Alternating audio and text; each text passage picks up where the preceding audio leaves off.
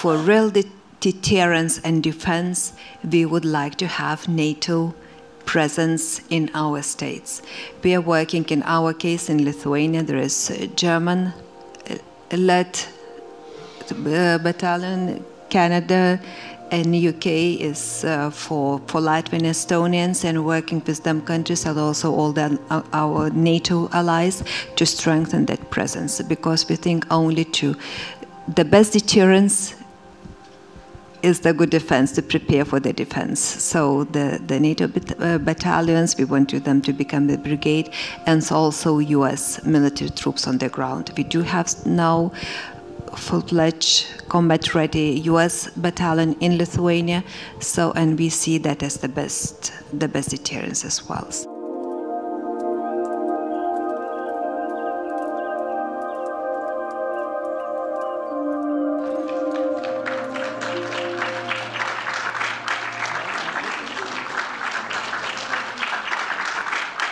Good evening, ambassadors and members of the Diplomatic Corps, WorldBoston community members, and everyone here and on Zoom. I'm Mary Eintema, President and CEO of WorldBoston, and it is a pleasure to welcome you to the 6th annual State of the State Department program at the Boston Public Library. As always, we thank the Lowell Institute, which helped found and generously supports the State of the State Department series, which makes it free of charge to the public.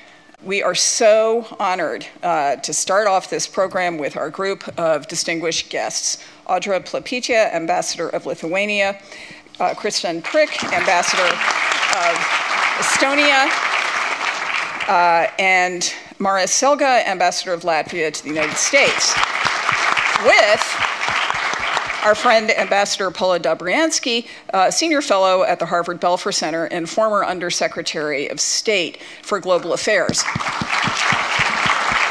And I have to point out that Ambassador Dobriansky really is one of ours, because at one time she was chair of the World Affairs Councils of America board. So, I was hoping you'd say that. Welcome back. Thank you. So we have lots to cover in not enough time, and therefore I'm not going to read the amazing bios of our speakers, but you can scan them on the QR code or at your leisure at home. So I'm going to start by asking Ambassador Dobriansky to give us her overview, and then I will clear out and she'll take the discussion from there until we go to questions. So, a very simple question for you. Can you give us your thoughts from the point of view of US national interests on the relation between the United States and the Baltic nations?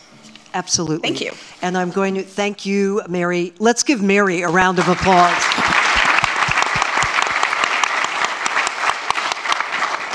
I promise, Mary, I'm going to give a very brief answer to her question, because we want definitely to hear from the 3 Baltic ambassadors to the United States. My answer to you is, very specifically, first, the United States has had a long-standing and very close and supportive relationship with each of the Baltic countries and with the Baltic states as if I could say, as a unit, as a region. And it has especially become even closer.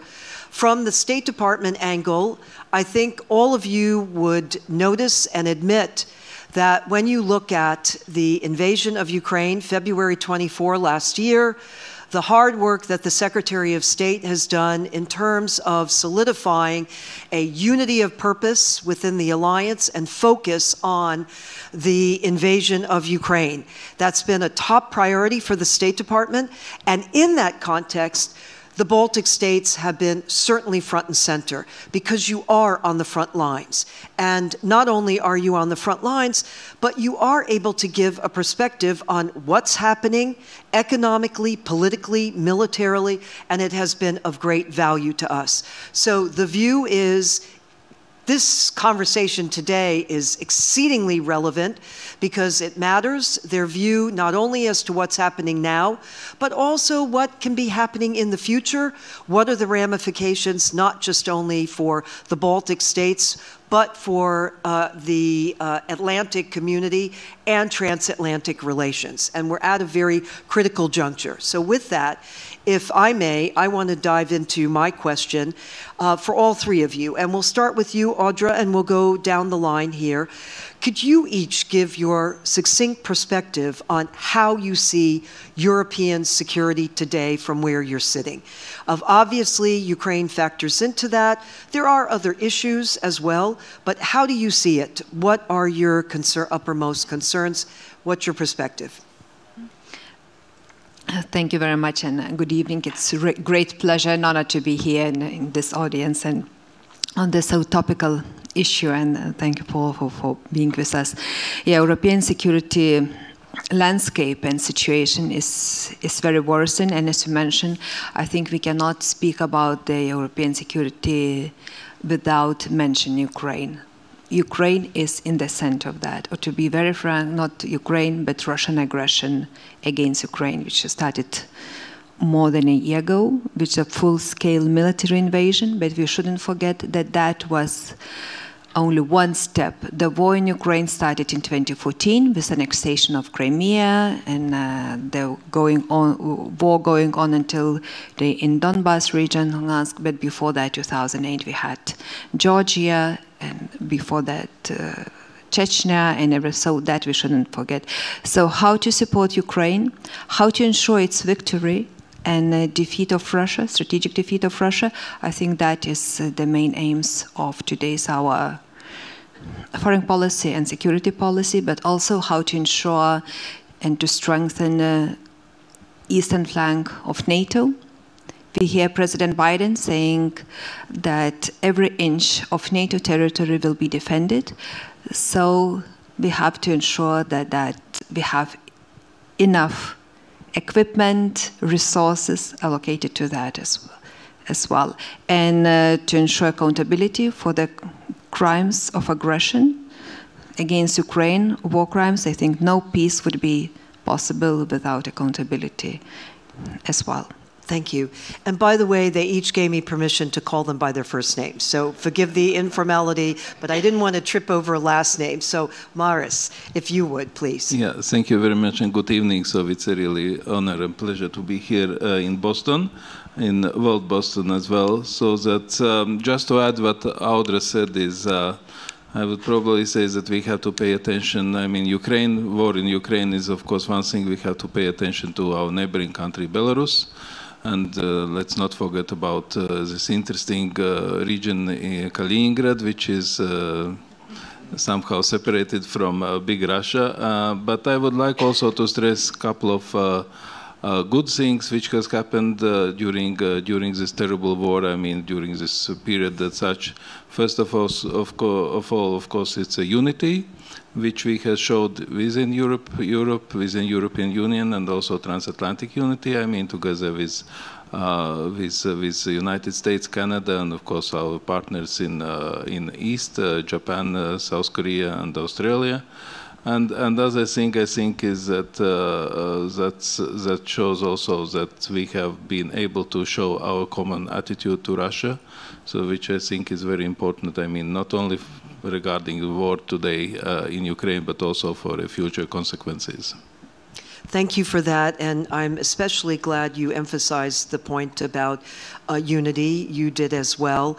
And I say that because in response to Mary, your question, and looking at the state of the State Department, that's why I did want to highlight, I know there are those of you in this audience know the importance of diplomacy, and in that sense, the State Department also, and our Secretary of State, and all of the colleagues there have worked very hard in terms of trying to bring together that unity of purpose throughout not only just Europe, but also globally in response to the invasion of Ukraine. Ambassador, please. Christian. Thank you so much, and it's a distinct honor to have this opportunity with my colleagues to be here today. Thank you, Ambassador, and all the gratitude also to WorldBoston. The European security situation, I would describe it with one word. It's tense. After all, we are at the most serious crossroads that Europe has faced in terms of security since the Second World War. The kind of challenge that Russia has posed to the entire transatlantic security architecture with its aggression against Ukraine is both in terms of depth as well as in width, something that we haven't seen since the Second World War. This is the reason why we believe that the end game or end solution of this war has to be something that thoroughly discredits the aggression as a tool and guarantees that at least for the generation or two, there won't be anyone trying to use the same tool. And just as my colleagues mentioned, there is a silver lining there.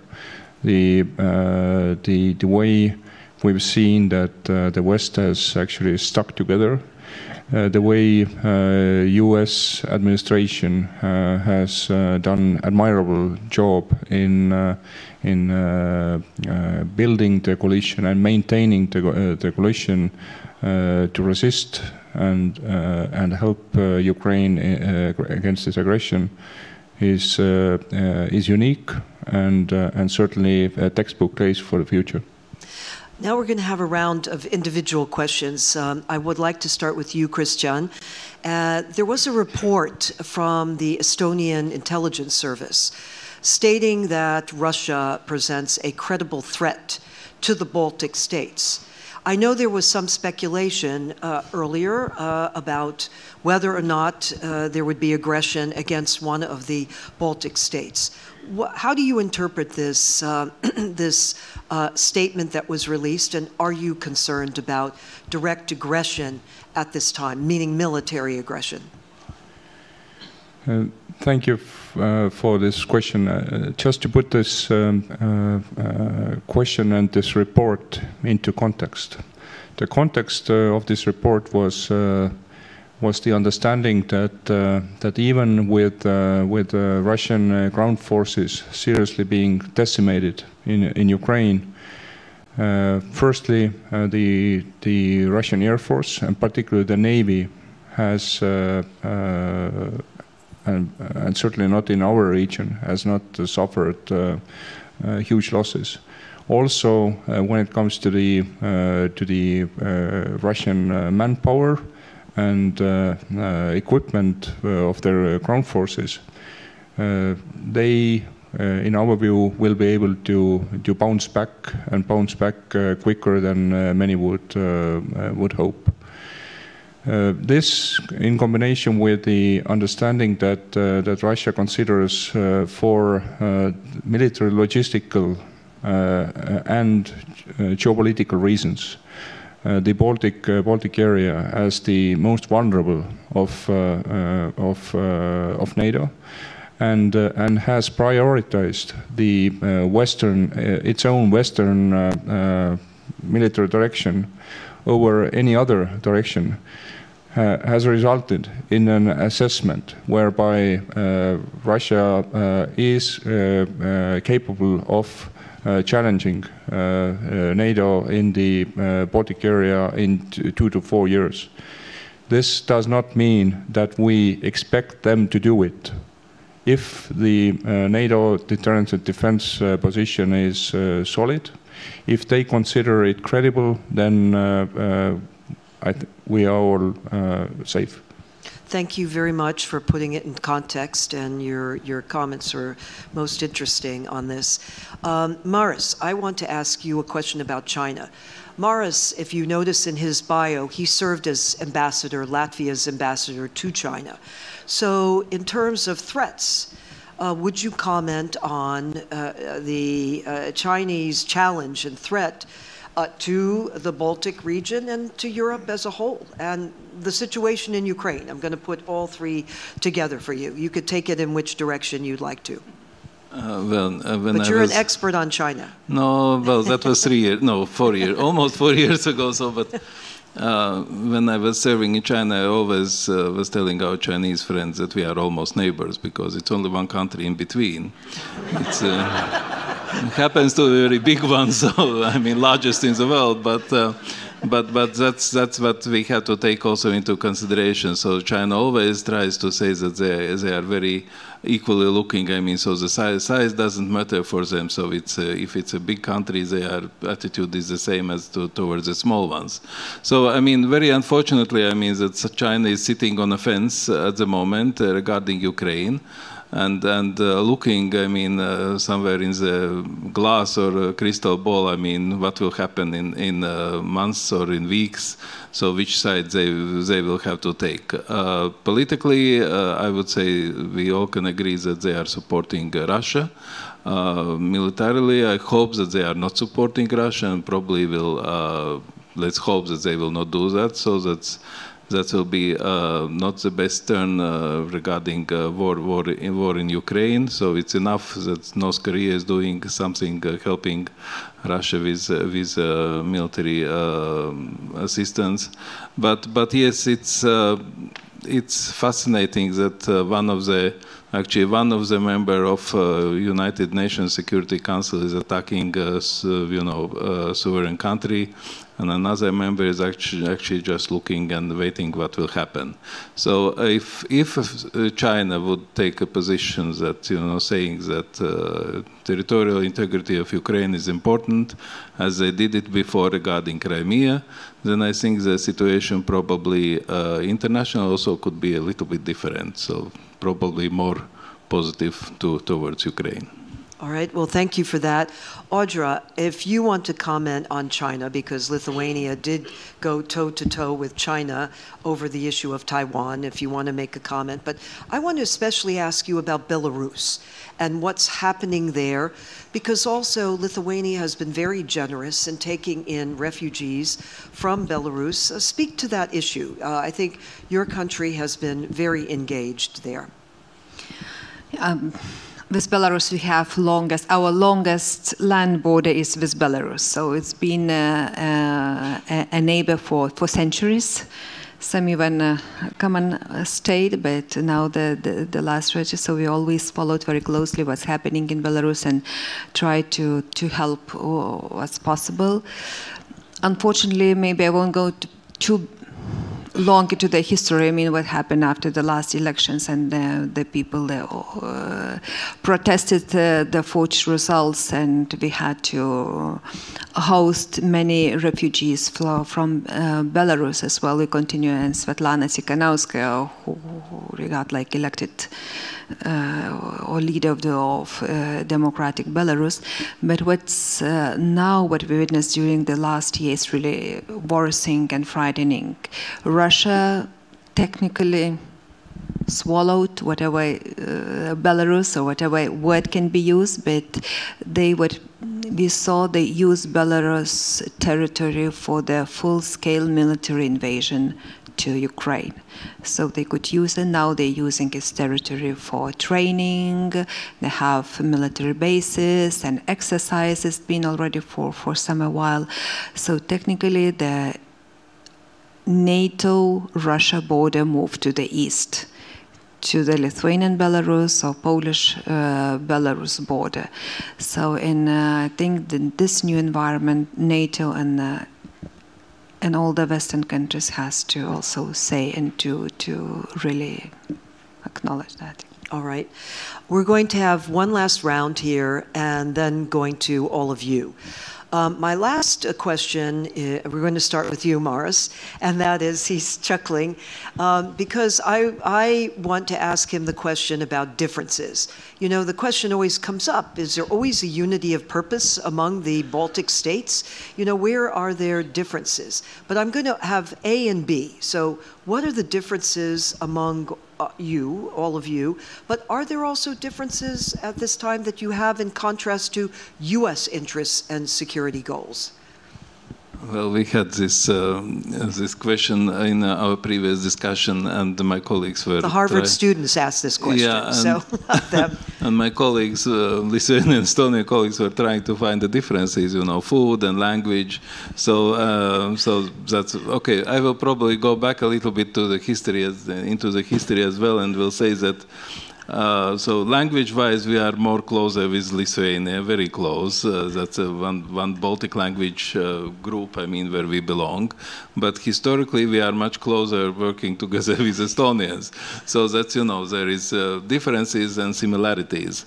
But as I said, I mean, in Harvard University, I think that we have more things uniting us and probably having differences. So it's, of course, we are three independent and countries with different ways of organizing probably our democracies and economies and ways how to go forward, sometimes not so easy, sometimes difficult, sometimes much easier. So, but I think that in general, especially looking in today's situation in Europe, I think we are very united. So it's especially regarding forward. Are there any issues which you diverge with the United States at this time? You know, United States, well, if we look, and we had shortly discussion, and probably we will have discussion regarding accountability. I think that's probably the difference. I would say that regarding international tribunal for crime of aggression, so that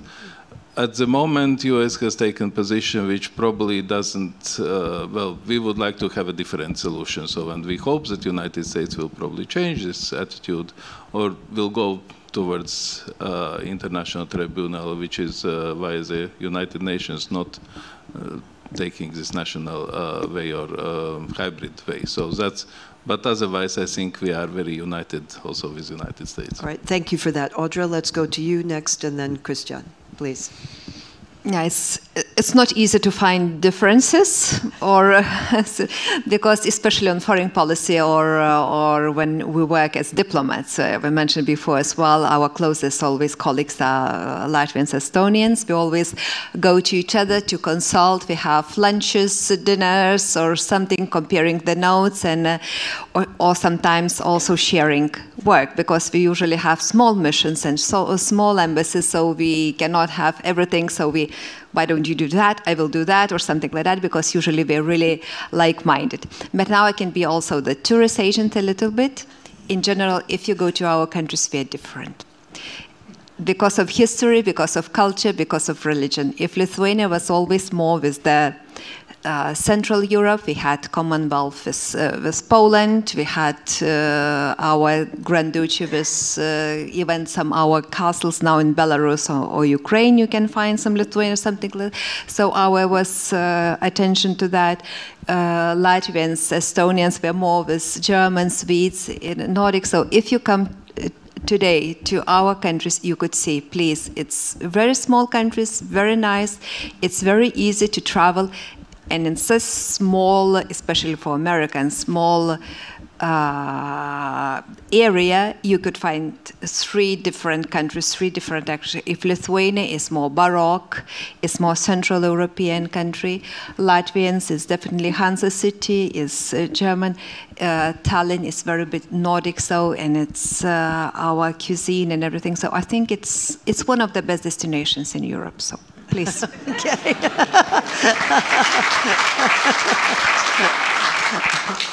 Christian, are you going to one up here? Oh, yeah. Whatever my two colleagues have just stated, I only can agree with. So welcome to the Baltics. As far as the policy positions go, then for sure we are very much on the same page, and not only during this particular juncture of European history, but it's been for decades. So that the national security and defense are the issues where we are very close to each other. The Baltic Defense Cooperation is certainly the area where the integration is the deepest, and I would also say that the ambition has always been the ambition has also been the deepest or more forward-leaning. When it comes to, let's say, softer issues and particularly economic issues, then we can also see a bit more competition there. But it's very, very natural. I guess we have sometimes different economic sectors that may compete with each other and so on and so forth. So, for example, like 15 years ago, there was a very active plan to build as a common or joint project the nuclear power plant. Then our nations and our governments had different ideas, so it never came about. We also have been dealing with a joint project or common project of the rail line that goes through our countries. I think we are getting there, but we have had differences of opinions there too. But these are the differences that are minor compared with anything that normally neighboring and competing economies would have. So I'm very happy to have colleagues like Maris and Audra that I can work with. As far as the issues with the US are concerned, I would not go into the actual particular files, but I would just point out that when it comes to the national defense and security issues that we are particularly concerned of, then for us, for example, the Russian invasion against Ukraine is close to existential. We feel that the end result of this conflict may carry existential consequences also to our own nations. Whereas for the US, that is separated from Europe by an ocean, and that has global interests everywhere. This conflict is certainly not felt exactly the same way. However, I would argue that this U.S. administration considers this as something that is definitely not a territorial dispute between Russia and Ukraine, as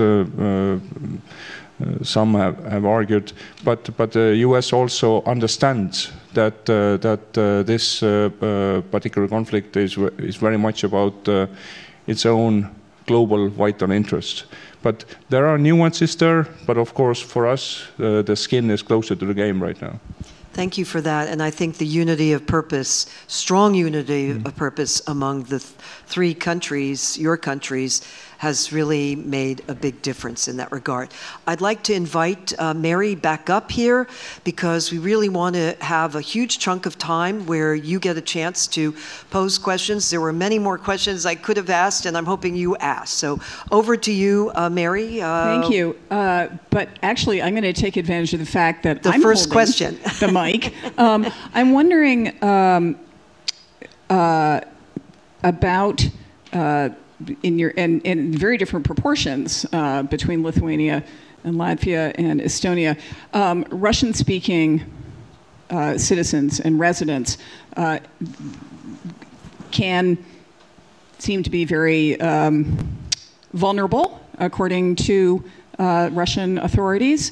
So I'm wondering if you can talk about how Russian speakers have integrated into your countries since the dissolution of the Soviet Union in 1991, and given the invasion, how they are faring now and how your governments are interacting with them. Christian, would you like to go first? Yeah, why not? Yes, in Estonia we do have a large share of our population that it's important to have a right term here, whose mother language is not Estonian, and most often their preferred first language is Russian. Now, one has to understand that Estonia has had a traditional, quite large Russian-speaking population that was actually the initially the sort of byproduct of purges by the Russian Tsar Peter the Great, when he basically expelled part of certain group of people from his country. They found refuge in Estonia. But mostly this Russian-speaking population in Estonia were settled in Estonia during the occupation by the Soviet Union. Now, the percentage of this population is close to 23–24%. Now, what we have to understand again here is that quite often they just want to be seen as, Estonians or Estonian citizens and Estonian residents who happen to have a different language background, but who are just similar to any other Estonian. Whereas Vladimir Putin and his regime, and actually even the Russian Yeltsin regime before that, often tried to use these people kind of for instigating troubles within the Estonian society and creating problems. We feel that more often than not, these people are just average Estonian people. They go to Estonian schools. They work in Estonia.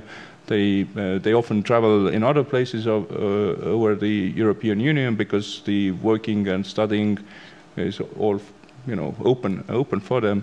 So I would say that they are relatively well integrated to the larger Estonian society, but quite often the Russian propaganda tries to portray them as the agents of this Russian mir or Ruski mir or Russian world, as they. But normally these people are just, they know how it is to live in Russia because they have relatives there. They know what are the benefits of living actually in European Union country.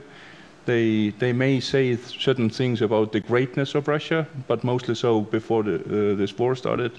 But then again, they prefer to live in European Union because the living standards are better, the education is better, the medical care is better, the pensions are better, and so on and so forth. Sorry for a long answer, but. No, but it's rather detailed. Please, Maris, you should be next. I will jump in. So, if you change Estonia with the name Latvia, I think probably the answer would be almost the same. Proportion. So, similar proportion. It's about 24%, and those are ethnic Russians. Just to say a couple of points, probably more is I would say that its integration has been quite good as well. We cannot say, I think that was Germany who said that integration wasn't very successful in Germany regarding population from the south. I think I can agree to all the points that Christian mentioned regarding, living standards, which are much better. Of course, I mean, we can always wish to be even better, but much better than in Russia. So that it's, just to say, and historically there has been always Russian population, ethnic Russian population in Latvia, so it's nothing new. Of course, during the Soviet occupation times, there were those forcibly, those Russians who arrived, and especially military personnel, because we had a large military district in Latvia, which was covering all the Baltics. But I would say that very unfortunately, or fortunately for us, the terrible war in Ukraine actually managed to kill two things. COVID, which was one, actually, which didn't disappear, but we are not speaking so much, and also minority issues, at least in Latvia. So, of course, Russia from time to time is raising the question, but it doesn't have any relevance anymore because what they are doing in Ukraine. Okay, and the situation in Lithuania is rather different in terms of population. Yeah, we have much less minorities, or probably Polish minorities bigger than Russian minorities, is also traditionally lived people, so they, since the very beginning, they had a Lithuanian citizen and were integrated. How many of them would been listening to Russian television, Russian propaganda? There's still a question. I think in all our countries there are some percentage which follows more, how to say, not mainstream, but some strange media channels and belief. And so disinformation, misinformation works, unfortunately, in every country, but I think it's completely integrated, and it's a big, anyways, in our regions of minorities, not minorities, but support to Ukraine is enormous, and it's just strengthened the society, they got it united, and it's not our governments or political elites support that, but the whole society supports Ukrainians and its war, because we feel that it's existential war for us as well. Thank you very much. All right, so I'm going to see a lot of hands. Yes, on the end there, in the white sweater, sir. Yep, go ahead. We've got mics that are coming down, and okay.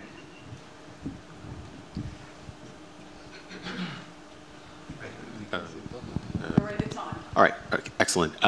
Thank you all so much for giving us the opportunity to learn more about your different countries that you represent. I actually wanted to sort of switch gears just a little bit to ask a question about sort of like the Baltic state position on cyberspace. I myself, I focus quite a lot on the issue of cyberspace, and it is sort of, it has security implications. And I know the Baltic states have also taken quite a very a good stance on the issue of tech and e-government in particular. Ambassador Prik, you know that, with Estonia as well. Right now, the intergovernmental process on the Global Digital Compact is ongoing at the UN. And I know right now there's a lot of talk across different countries about where they sort of stand in regard to the issue of cyberspace. So I just wanted to ask the question about how each of your, from each of your different positions, what your sort of idea is on the role of international soft law in— Mary, I hope you don't mind my jumping in. Could you introduce yourself so we all know who you are? Absolutely. Brandon Sullivan. I'm a master's student at UMass Boston, incoming PhD at BU. Thank you. Thank you.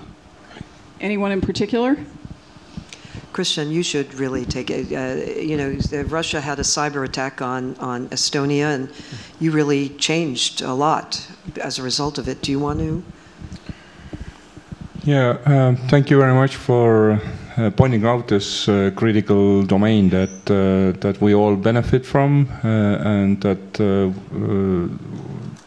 that influences us all in good and bad.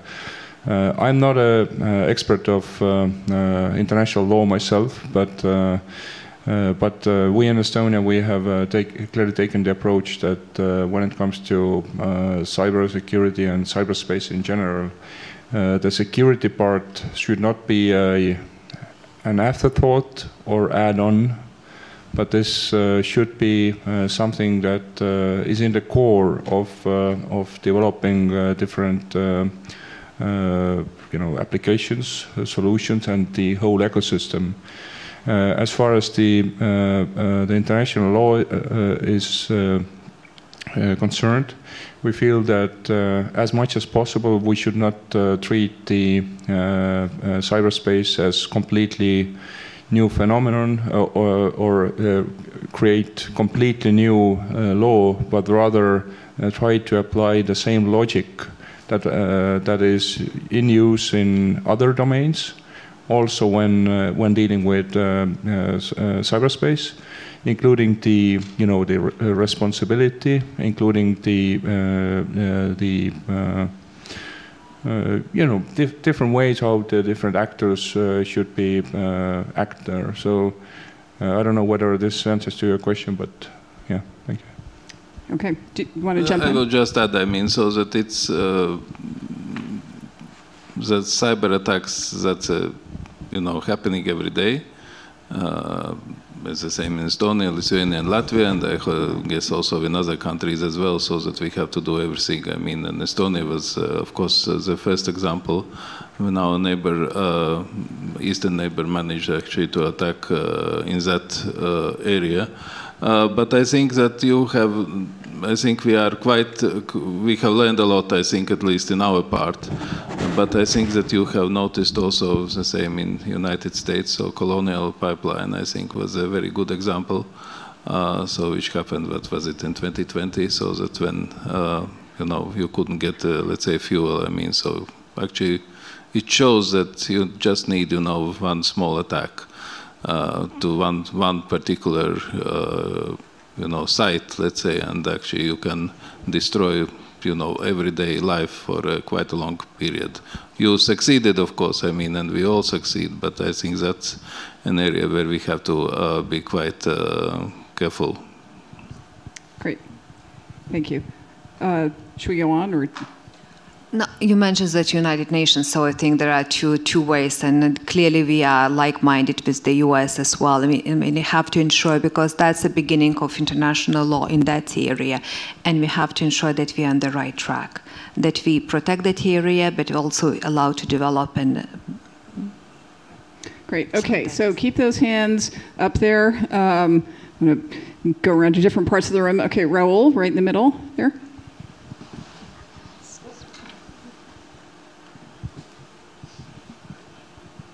Thank you. Raul Alcala. My question is about NATO and NATO expansion and your views on assuaging your concerns. So Finland is about to become a member of the alliance. Sweden may be close behind. Does this help reduce some of the pressure you feel from Russia in the east? Or would you prefer still to have some forward deployed troops from other NATO countries in your countries? Thank you. Jump in. Well, jump right in. I mean, you almost gave an answer, I mean, so to your question. I think all Baltic countries and neighborhood in general is very, happy that Sweden and Finland gave up their neutrality. Sweden, I think, gave up neutrality, which is 200 years plus. You can always discuss how neutral was Sweden during the Second World War, but that's another issue. But at least, we are saying now that the Baltic Sea will become a NATO lake. So which is, for us, for the Baltics, it's a very important issue geographically. I mean, regionally, I think that's important. And that shows that Putin's politics actually has failed in that part, because he thought that, or he was complaining that NATO is enlarging and, and surrounding NATO countries surrounding Russia, so he managed to get 2 more. And I do hope that in future our Ukrainian friends also become members, and the same goes for Georgia, so that NATO will become more, larger and much better security organization. If I may, because you're in Vilnius, there's the NATO summit in Vilnius in July. Do you have a comment on that? Yeah, just on the second part of your question. So we were very happy that Finland, I think tomorrow officially becomes a member of NATO, if I'm not mistaken. And we do hope that in Vilnius summit we will have another new member state, Sweden. So of course it depends on the ratification on still 2 countries. But still, for real deterrence and defense, we would like to have NATO presence in our states. We are working, in our case, in Lithuania, there is a German-led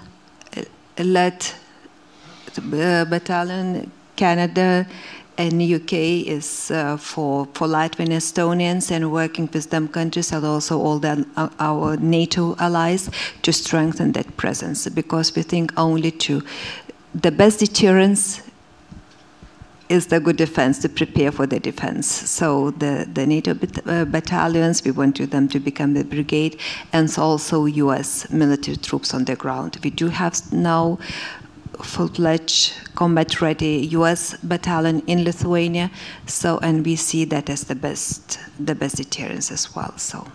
Christian, do you have a comment, or do we go to the next question? I hesitating because you lived right across the border from Finland. in this case, and I know that you have also a special tie in that regard. I would only say two sentences. No country has applied for NATO membership because they felt the surplus of security. Neither is this the case in the case of Finland or Sweden. Okay, lots of questions. All right, Maya, go right ahead. Do we have? Here comes the mic.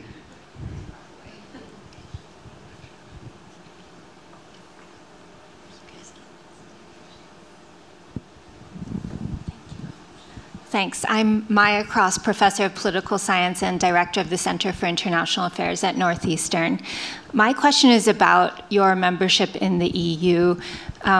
As most of us know, France and Germany have really been the engine of integration behind security and security policy in the EU. Is it your sense, though, with Russia's invasion, that the center of gravity in security terms is kind of shifting to the east and the north? In that perspective? Thanks. Audra, she's smiling on this question, all right? Probably.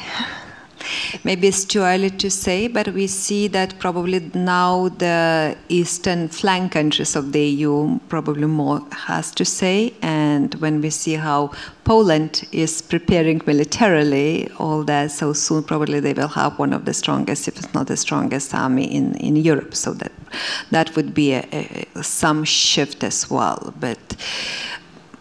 But it's the best thing, it's very good that EU and NATO, they speak one voice, which is regards to the security. I think that's the main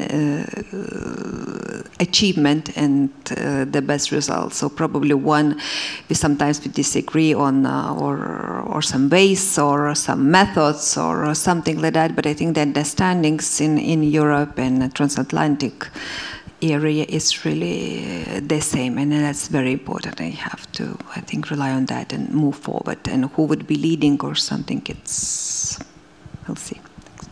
But it maybe just, or Germans was really essential shifts as well, what we saw the last year. I mean, they're giving weapons and ammunition, and now tanks to Ukraine and everything, and leading, and now having commitments to increase their defense.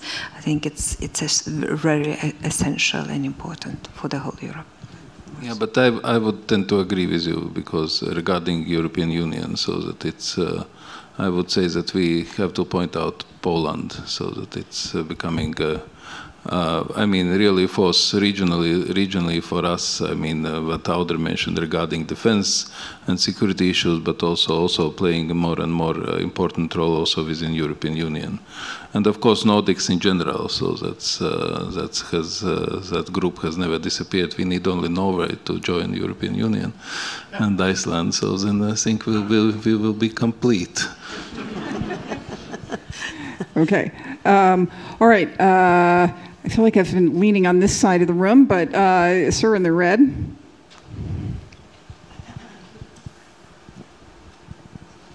Thank you. So my name is Ramesh Bistras. I'm CEO of Darasis Therapeutics doing biotech. My question is about Baltic countries.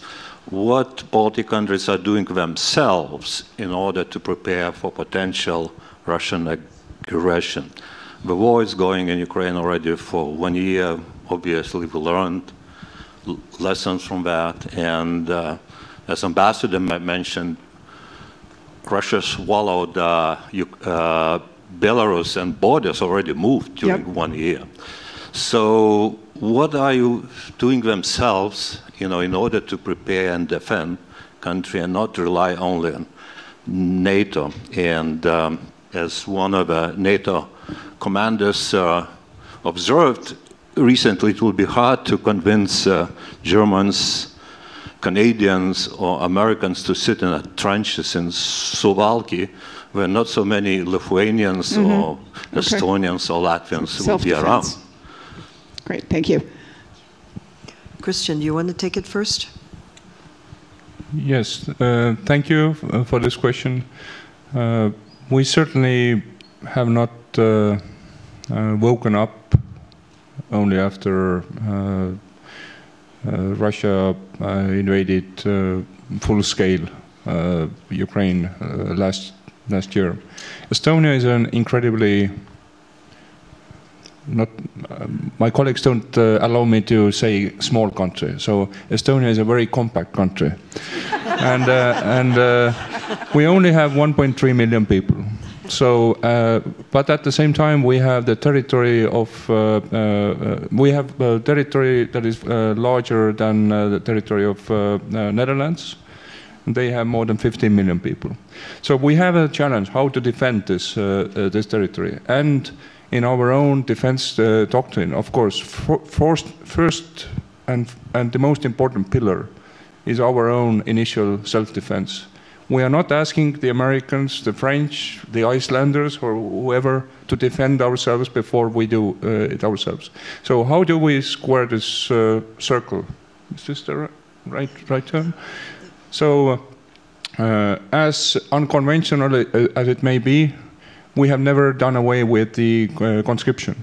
Estonia maintains and will maintain national service. I'm a reservist. I've served in our military as a conscript.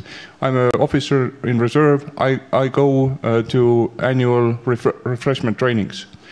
So I'm part of the reserve, and this is not just thousands upon thousands of men and women, but this is a reserve that is trained, that is equipped with modern weaponry, that has stocks, which is not that common in this world, and our government actually spends for defense, just like my neighbors.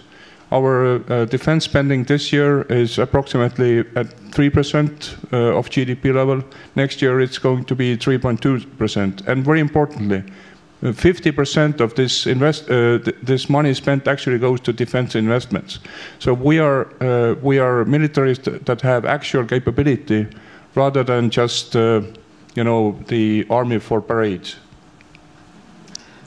Well, I will probably, regarding spending, I mean, we are on similar grounds, all three countries, so we do fulfill NATO criteria.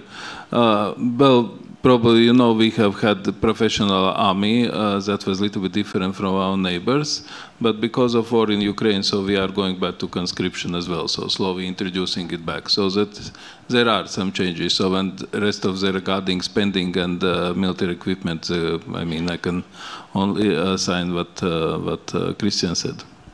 I think Audra has a brief question, brief answer, excuse me. Just as well, the spending also one of the highest in the NATO countries, the same on that, so we are far up from the 2%. All the trying to buy all the military equipment, unfortunately, of the production worldwide is not so easy, even if you have money. So another thing, we have professional army which been already working in very hot points of world with the U.S. Army, like Special Operation Forces, or in Afghanistan, or some other parts. So they were really well trained. Conscript army as well. We introduced some years ago, and to be very frank, there are some volunteers who are joining that. We don't need to draft or so. There are also all the voluntary groups who are training to be, so it's really for and now with the war in Ukraine, people are preparing for self-defense if it's needed, and we know that, I mean, if something will be, there will be stay to fight. Mary, I note that it's 7 o'clock, and I don't know if we could do one or two more. Time for maybe a couple more, but we do have some people patiently, or a person patiently waiting on Zoom, so Natalie will read the question. Oh, great. Thank you, everyone. Am I on? No?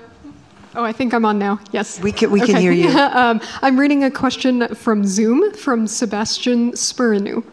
Is the idea historically of an intermarium or a political economic union being given any consideration right now? A political union. Among the Baltics, does he say? Yeah, so just within the Baltics. I think with the European Union, we more or less have that already, integration as well, when we have common zone that's and the same currency. Answer, yeah. Yeah. Honestly, that was my reaction immediately. But you said, currency, was there another? No borders or something, so we are so well integrated. Was there another Is there Zoom anyone else question? teed up on Zoom that you want to go to, or shall we go back to the room? All right, we'll go back to the room, and you know, maybe we should take two at once. That would be great. Only a couple of I people think that would be answer, great. so that we can. Okay, Barkev May, come right on down, and then you can pass the mic back when you're done with your question, and then we'll go to Wing Kai and do two questions. So my name is Martin, and I'm a retired Army officer. Okay. I thought it was and Barkev. my question All right. is, what concerns do panelists have regarding the strength of American public support for Ukraine? Great. Good question. And then, okay. All right, we'll go to you, Barkev. Go ahead. We'll do these two. Okay. No, we're going to take two at once. So jump in. Well, mine is going to be quite a bit different. Okay. I come from that generation that appreciates what Russia did to save this world from German domination. I saw how the Serbs and the Greeks were the only ones that fought the Germans, even after they were occupied by things. And because of that, they held up the invasion of the Soviet Union by 2 months. And after that, even when the Germans came in, Ukrainians, most of them surrendered to the Germans because they welcomed them. So everything was left on the Serbs, the Greeks, and the Russians. The Russians lost over 24 million people. Now, everybody seems to forget this. And what question is that bringing to your mind? Well, my question is going to be, do you consider these things? The fact that NATO itself, you're worshiping NATO. NATO was the one that created this situation. Think of that. That's all I'm asking. Have you thought about that? Many people Why think did this about happen? that. Thank you. Okay, so we've got two questions here about U.S. Public opinion, to summarize, and then a question just the role about of NATO and I guess NATO we could say. enlargement. So how shall we sort this? Who wants to begin? Well, Morris, jump in. As historian, I would say that probably it's not only 24 million. I mean, it's probably 27 or even plus, maybe more, up to 50 million. But Soviet Union lost. It's not only Russia, but it was Soviet Union. So it included also Ukrainians. So that's regarding Second World War. I mean, and then we are not speaking about those atrocities, actually, what Soviet Union did in Germany and in other places when they just, you know, marched to Berlin and then back. So because they were, that was a victory. I mean, those were winners and they were not judged for that. Now we are looking for, you know, accountability. Actually, what they are doing exactly the same in Ukraine. Yeah, I will stop here. So. Audra, and then Christian. Well, just to add, sorry. I mean, the American NATO was not attacking Ukraine, so I don't see that. Probably goes, to be very honest, more to what our Russian colleagues in their propaganda is saying. I mean, that was. Do you have an answer? Then we can discuss it afterwards. Morris, do you have a comment on the American public opinion? The three of you are ambassadors to the United States. Just how do you see that? Well, I would probably, if I can continue, I would say that I have been the same as Christian. I mean, 3 times here. I have been in the United States 2 times. So I have, of course, we do follow election circles. I mean, I would personally say that I know that I can say that, and you have to correct me if I'm wrong, so your elections are never about foreign policy. I'm not saying that it's not a topic. Of course, it's a topic, so and it's an issue. But you are more looking, and if you look CNN or Fox News, then it's it's economy, I mean abortion, different other issues, and then there is foreign policy number 5, number 6, number 7, depends. And that is the reason why I'm always saying, and then you have to look to the Congress, and that's what we are working with your representatives and with your senators, because those are those people who actually, brings this foreign policy actually towards let's say, outside world. So in this case, I do believe that if Republican Party and Democrat Party is saying that there is support for Ukraine, and we are continuing support, so I believe that that support will stay as long as it is necessary. Audra? Maybe very briefly, I mean, we were so grateful for the US support during our occupation, because we knew that US would support and never recognize occupation of Lithuania, and the US standing for us, and you would stand. So that gave us hope. And we are very grateful now for the US for the support to Ukraine. I mean, it's amazing how the US public and society supported that. And not only administration and President Biden, who, I mean, almost a miracle how they forged the global coalition to support Ukraine in such a short period of time. So, and we do hope that would remain and would be there. Christian. Yes, thank you. Regarding the US public support, I have concerns from two angles. First is that quite often it seems to be difficult to understand the US vital interests that are related to this war going on, both in terms of what kind of lessons will we learn from the outcomes of this war, and secondly also regarding the role of partners and European partners and allies after this war is over, but other global challenges still remain. And second angle is the fact that for some reason really big part of American public seems to believe that it's just about the US support that has been given to Ukraine, and other global partners, including Europeans, and particularly Europeans, have not done anything, or pretty much so. In fact, this is not the case. For example, our three countries are leading in different rankings when it comes to military aid given to Ukraine per capita. Also, refugees received in our countries per capita. Estonian population has increased more than 5%. Could you imagine, because of refugees, could you imagine some 16 million refugees coming in just one year here? And also in terms of military training for Ukrainian soldiers per capita. And this is not, and our countries are not isolated cases, but actually the European story is pretty good. And very shortly on the second topic, I mean, we have to remember and understand that Second World War was only started after Nazi Germany and Soviet Union concluded the Molotov-Ribbentrop Pact. Second World War started when Nazi Germany invaded Poland, and the Soviet Union in unison invaded Poland from the east. My own nation, due to the effects of Second World War, ended up losing 20% of our population, and mostly due to Soviet terror. And my nation's historic experience is that since the mid-11th century, we've experienced around 70 invasions from current-day Russia. So our historic memory is very different, not only regarding the Second World War, but also regarding the times well before the Second World War. And I believe your former president,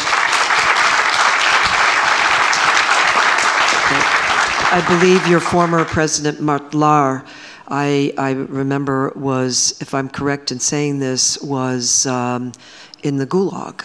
There were many who spoke about their time in Siberia in the Gulag. Sorry, Mart Laar was too young for that, but former President Lennart Meri, yes, was sent to Siberia, just as was the 6-month-old mother of our current Prime Minister. She was deported to Siberia together with her mother and grandmother when she was 6 months old in 1949. So Europe may have been in peace technically, but for our nations, the Soviet terrors just continued up until the time Stalin ended in the most forceful manner. But even when I grew up behind the Iron Curtain in the Soviet Union, I remember the threat and terror of Soviet regime. I remember when our school teachers told us that please don't mention certain things in loud voice because you and your family may have troubles.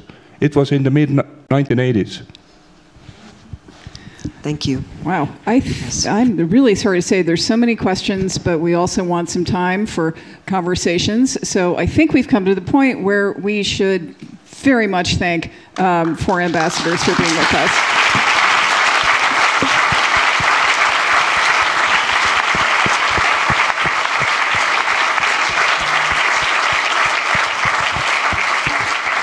So thank you all for being with us. We're going to go upstairs with the speakers first, then please join us for a little bit of conversation. And to those of you who are on Zoom, thanks for being with us. And to everybody, we hope to see you here on Thursday for climate migration. All right, thanks.